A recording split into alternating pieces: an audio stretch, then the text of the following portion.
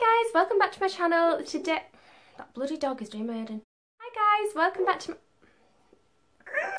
back to my channel. Today I'm going to be sharing with you my New Year's resolutions and goals.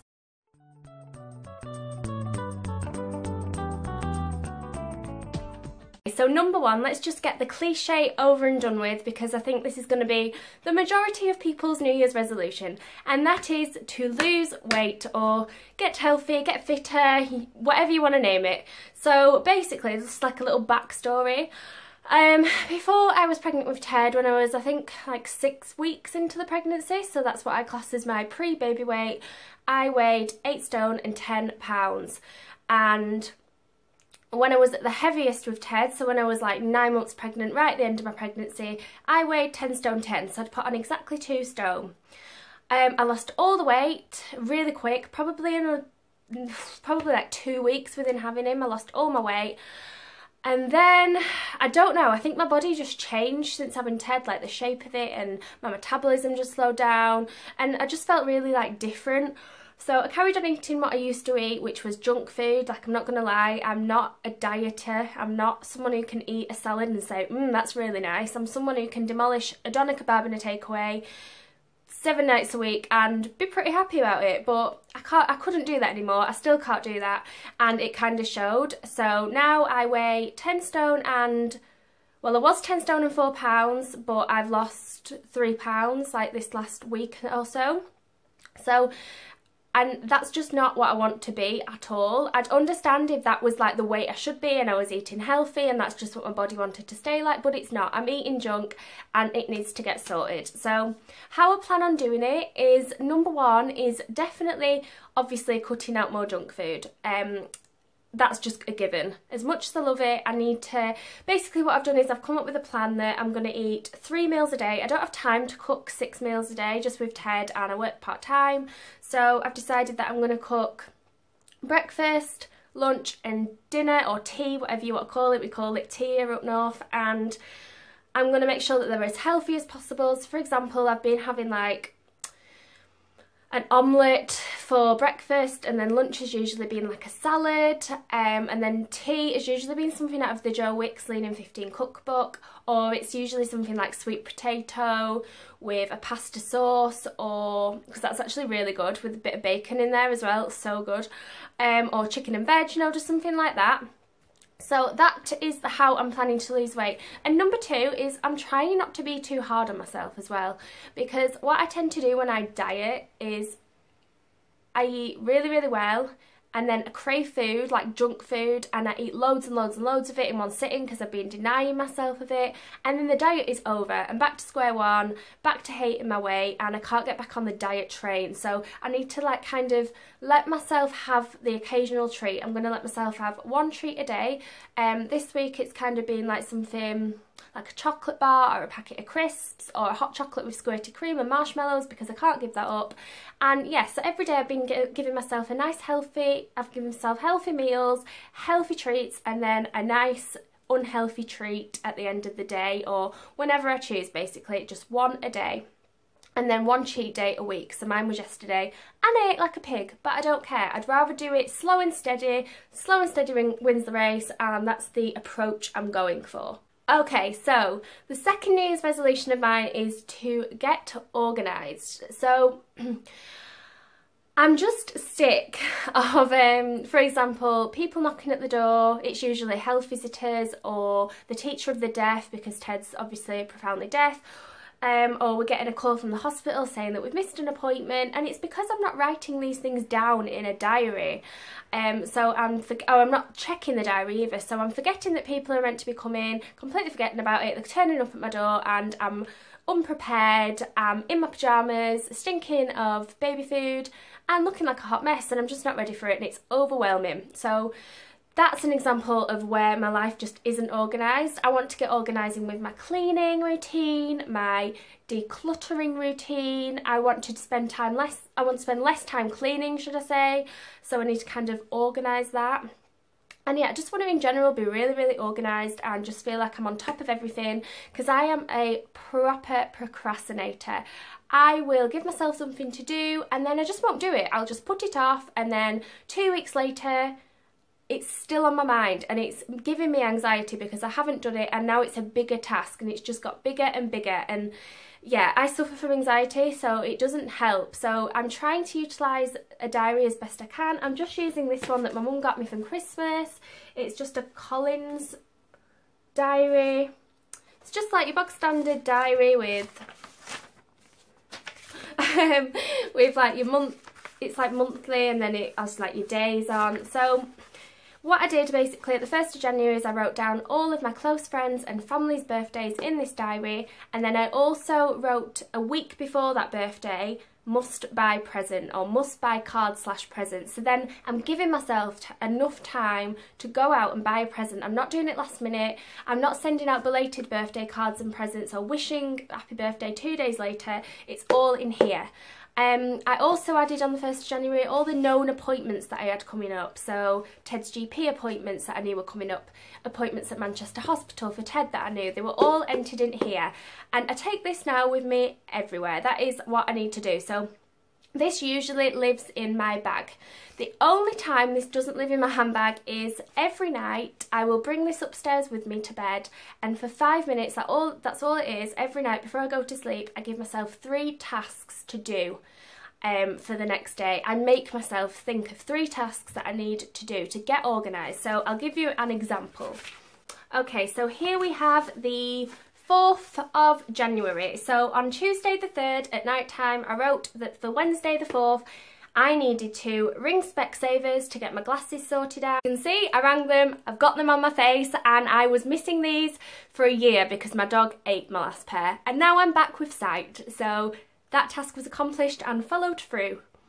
The next task for that day was to email Becky, who is Ted's teacher of the deaf. I did that. I ticked it off because it was done, and then my last one was to walk to hospital to get Ted's hearing aid fixed, and I did that as well.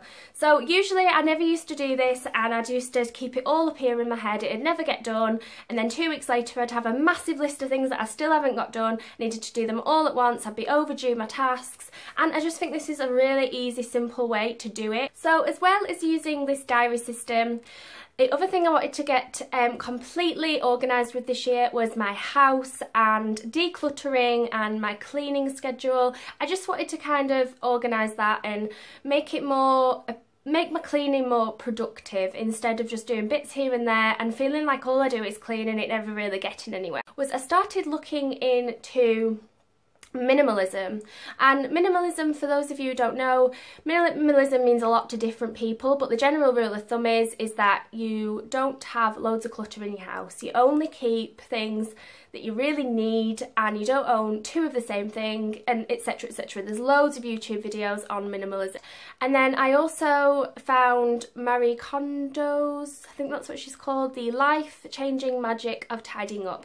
I haven't actually read it, but I've seen enough YouTube videos and I've read enough blogs on her book to know what the idea is. And her basic motto, which I kept in my head the whole time when I was tidying up, was, does it spark joy? So what she says is if you hold an item up and it doesn't spark joy, you bin it. And I know that things like scissors and hair grips and light bulbs aren't going to spark joy, so you've kind of just got to use it. You've got to use it sensibly, really. You can't really take it fully to heart, but you've got to be brutal. So on the 1st of January, I assigned myself a whole week to get done my entire house. First of all, I started off with my wardrobe and decluttered. The second day, I did my kitchen cabinets. The third day, I did Ted's wardrobes, etc, etc. And I feel so much better. So now that my house is completely decluttered, I'm finding it easier to clean anyway because I've got less things to tidy up, if that makes sense. Doing Ted's toys was the hardest thing, I will admit, but I kind of had to look at an object of Ted's and think like Ted of whether he likes it or not and whether he reaches for it. And ever since I've done it, I felt really awful doing it at the time, but he hasn't noticed at all. He still plays with all the toys, he's not missing any of them, and it's just taking less time at night to tidy up because it's such hard work tidying up toys at night time. So yeah, that's what I did initially, and then I wanted to come up with a cleaning plan. So as you can see, I've got this little label here and it's called Chore Checklist, and I'm keeping it in this little wallet downstairs, and basically it has all of my chores on.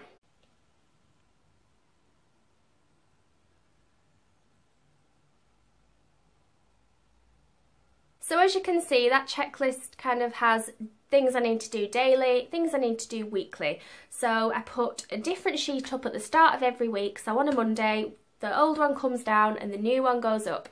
And every single day I work through it. I work through the list and tick it off as and when I've done it.